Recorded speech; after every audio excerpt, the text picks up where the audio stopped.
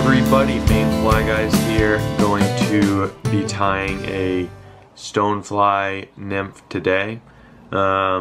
Pretty big. I have a firehole 718 size 6 here with 2 tungsten beads, 4.7 mils.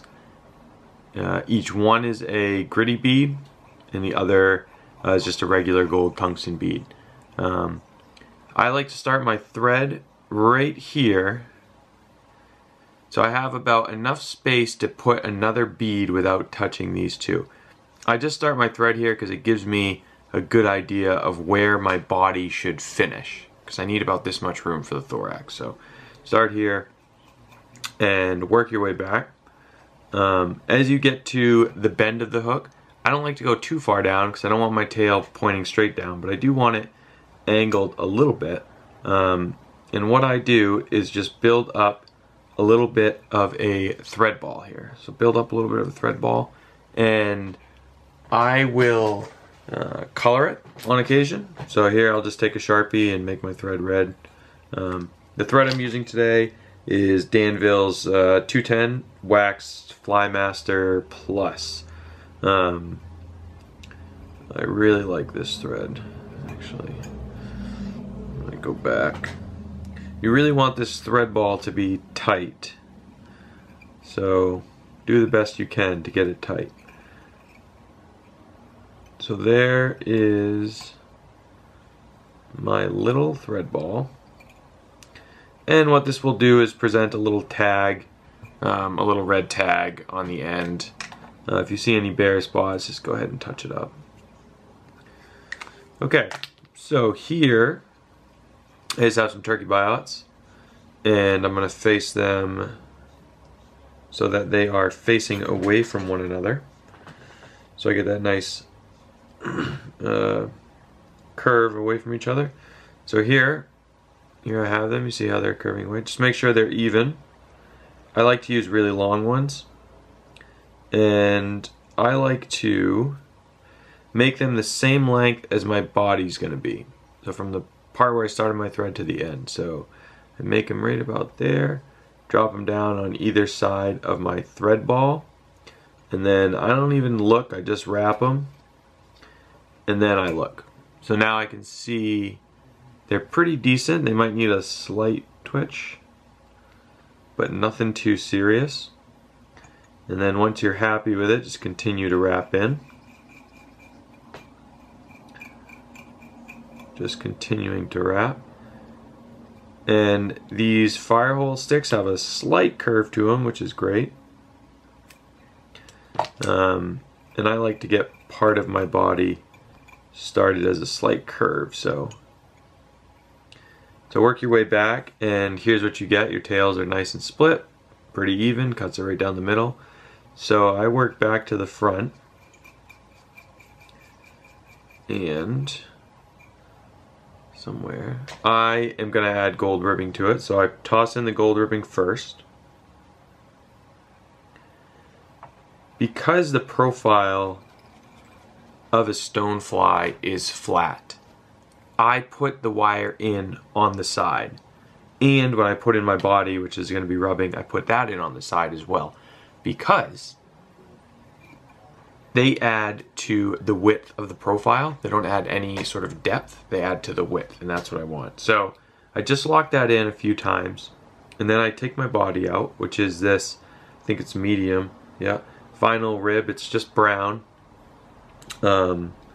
I don't take a piece out, I keep it right on the spool. So, but if you look at it, there is a curved side and a flat side, and what you want to do is go in and make sure that the flat side of the ribbing is facing out, facing you.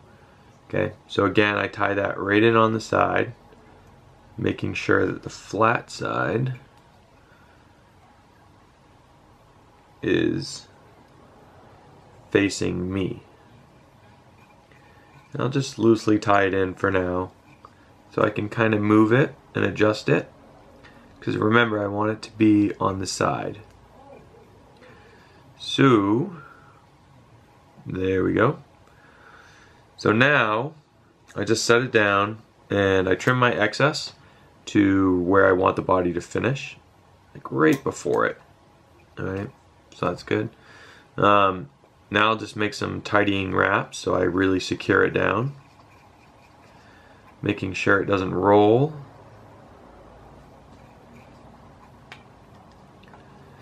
Sweet. And now I'm going to just do a little bit of a taper, just a little bit. Stoneflies don't really have that much of a taper. If you ever look at one, they really don't have that much of a taper from back to front, so I don't really like to make a big one. But I do make just a little one. Alright, so that's pretty decent. So here you can see I've made just, I mean, it's very tame taper. It's almost not visible. But, so now I go forward, make your wraps forward. You're going to tie everything in. This is your last chance to sort of clean any imperfections up, so take your time. So now, before we start wrapping anything, I'm going to color the body. I use white because it allows me to color the body differently. And I'm sure you guys know that stoneflies, especially here in Maine, the big ones like I'm tying, are kind of a mix between a gold and a brown. So what I do is do a yellow belly and a brown back. So you get something like that where it's a dark back and then a yellow belly.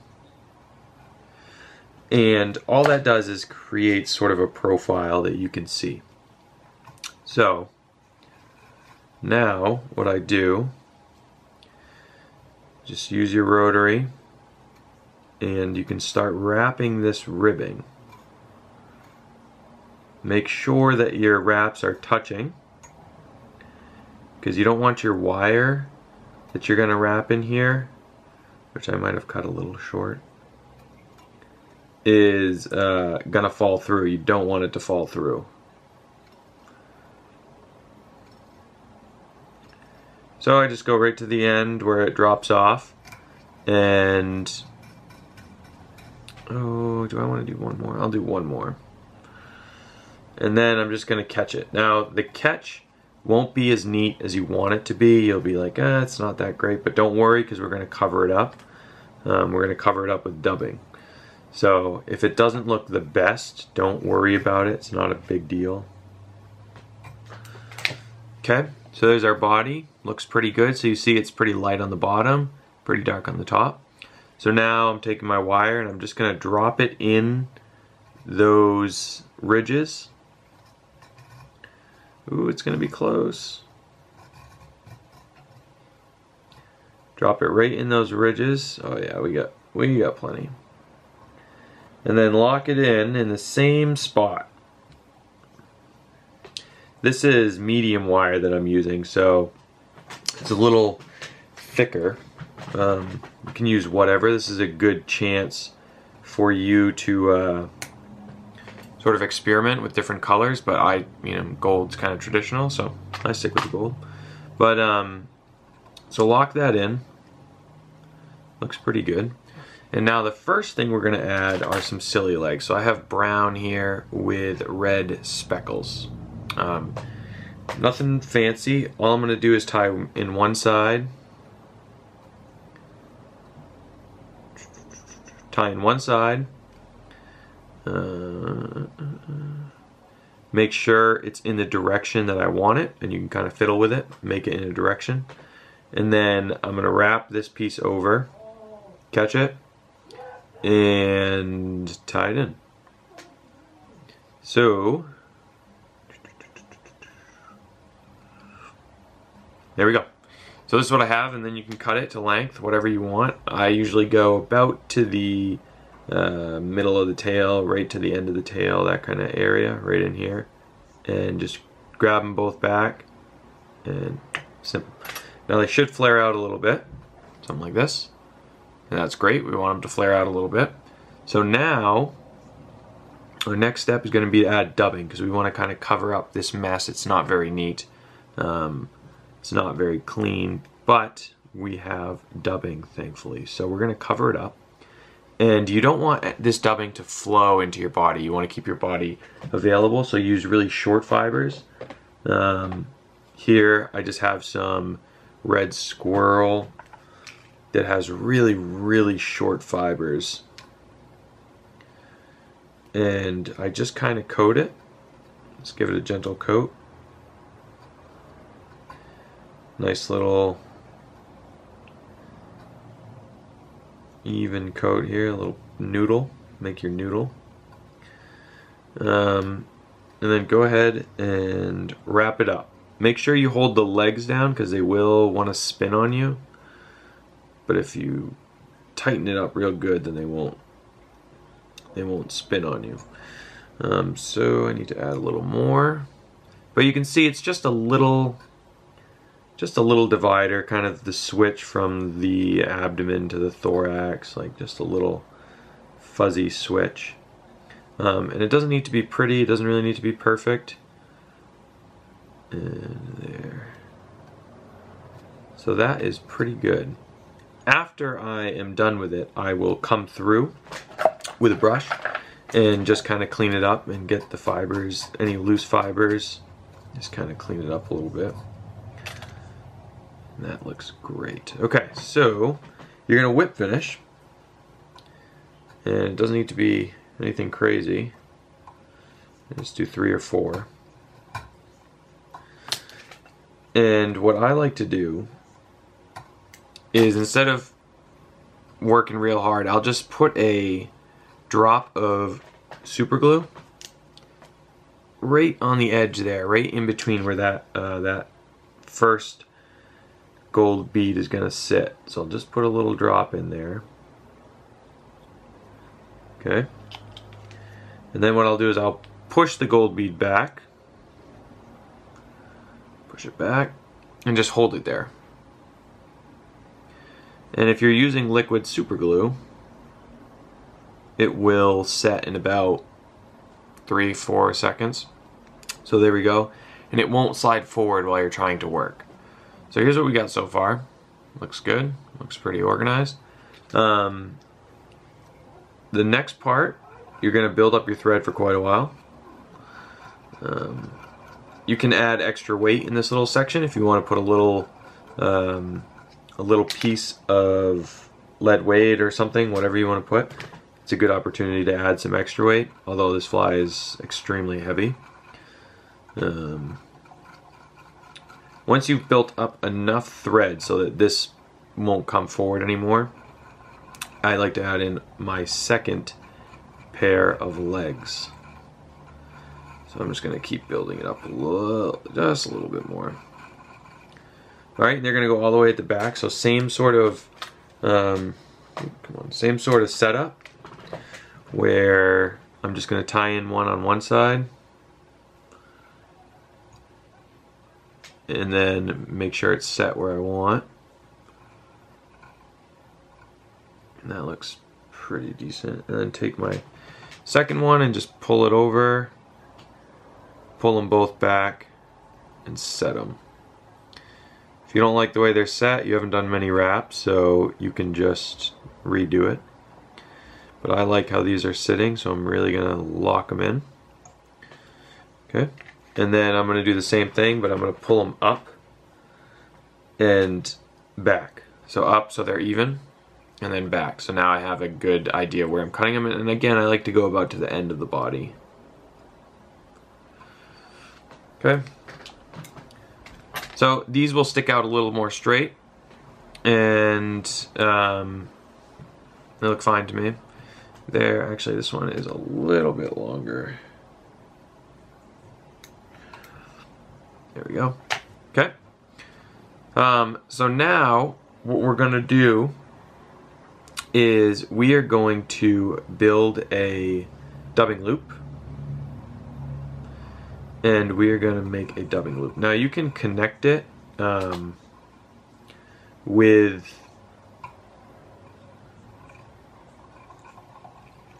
You can connect it to your... and just make a noodle like normal, but by doing the dubbing loop, I find that it is much, much easier to make the dubbing sort of go around the whole fly, and it kind of just tapers a lot better. So here I just make my dubbing loop, and I add in this cinnamon color, and it's a longer fiber. You see how it's kind of fluffy and it's longer, and all I do is just stuff a whole bunch in there,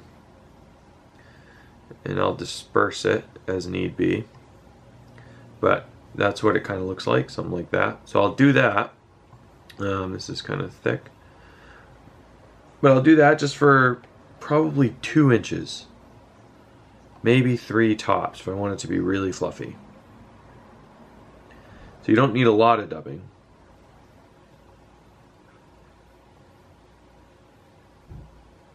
Okay, so there's that. Looks decent. I'll give it a spin.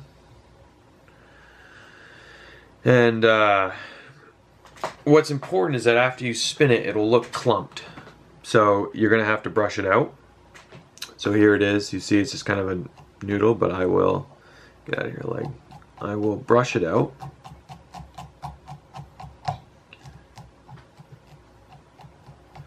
With my trusty toothpick, toothbrush, Velcro brush. Alright, so that's pretty good. So now we're really gonna work all the way to the front.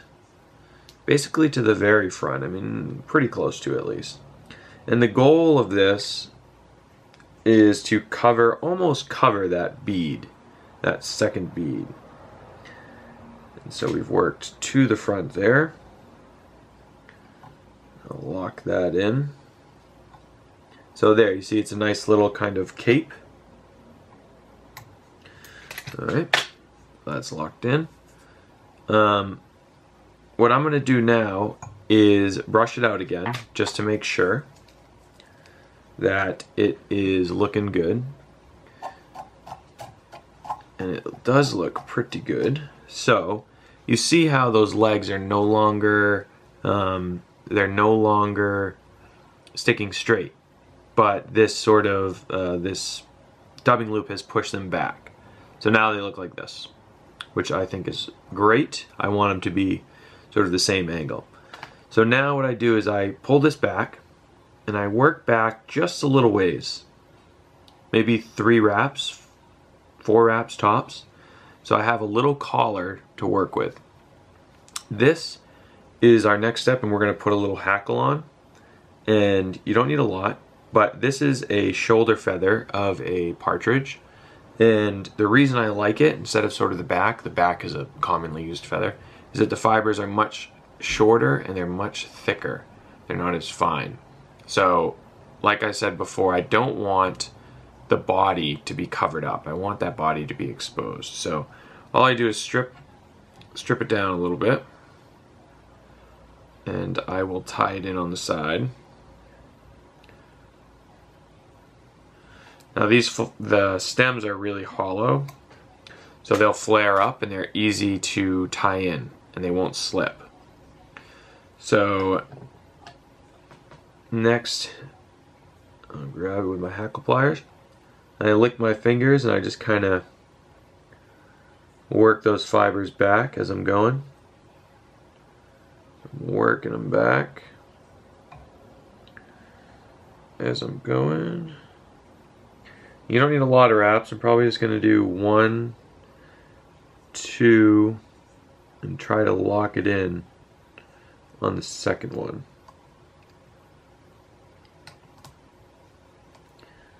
Okay. So you see this is a very short hackle. It's not long at all. Very, very short. And then just build up a little collar. Alright, so then I'll just go around and make sure that things are setting right. And so here you can see it's just a nice, I like the color. It's like a darker, it gives good contrast to it. It sits well, sits down on the fly, makes a really nice contrast, and it's thick. You know, I only did 2 wraps and it pretty much covers up the whole fly. So the last part is I'm going to add a back to it. So here I've pre-cut little triangles on the edge here. Just, I don't know, it just looks cool. And what I'm going to do is push the top fibers apart. Just kind of spread them out, spread them apart. And I'm going to drop this this top all the way down past the first bead. I'm going to drop it down past the first bead. So that's decent. And then I'm going to catch it. Now, I don't want the thread to build up here because I'm pretty much at my limit of how far I can go. So all you do is take this, turn it, flip it over, you know, get something like that where the two, one is shorter than the other. You'll have to pre-guess that. It's usually if you make it about an inch long, tie it 3/4 inch back, maybe not even an inch, but so that's pretty good. So now I'm going to take one wrap to secure it. All right, just one. And then I'm going to whip finish on top of it. So I'm going to come up here. You can make the collar any color you want. So like this one, I'll just keep it natural. I've done red, orange, yellow, brown. Haven't really picked a favorite yet. Have not done anything crazy like purple or pink or anything like that, but haven't really developed a favorite. So I go with brown quite a bit. But so I do 4 whip finishes. 1, 2, 3, 4. And that's enough usually to completely cover that. You had a little, there will be a little bit sticking out. That's 4 is usually enough to get that completely covered of the thin skin. And I didn't tell you guys, that's what the backing is. It's just mottled brown thin skin. This is all it is right here, is this mottled brown thin skin. So this looks pretty great. There's our nice big stonefly. It's very, you know, very, very thick, very, very productive. The last thing that I do is I come in and I like, you know, they bump the bottom a lot and they get hammered by pretty large fish if, you know, if you get one to take. So this thread will break a lot. So I put some UV resin, just make a little clear case there. It's nothing special, just a little tiny case. Zap it, and that will add a lot of life to your fly. Just that little teeny tiny drop of UV resin will add a lot longer lifespan for your fly. Maybe even double the life, because I've had flies that I drop in and just nick bottom like once and my thread starts to come unwrapped, you know. And a good tip, I always carry liquid super glue on the stream with me in case something like that happens. But this glue is a great way to do it. So that's it. There's our fly. Very, very full, very buggy looking, very heavy, great for trout and salmon. Hope you guys enjoyed it. If you have any questions, feel free to ask. So thanks for watching.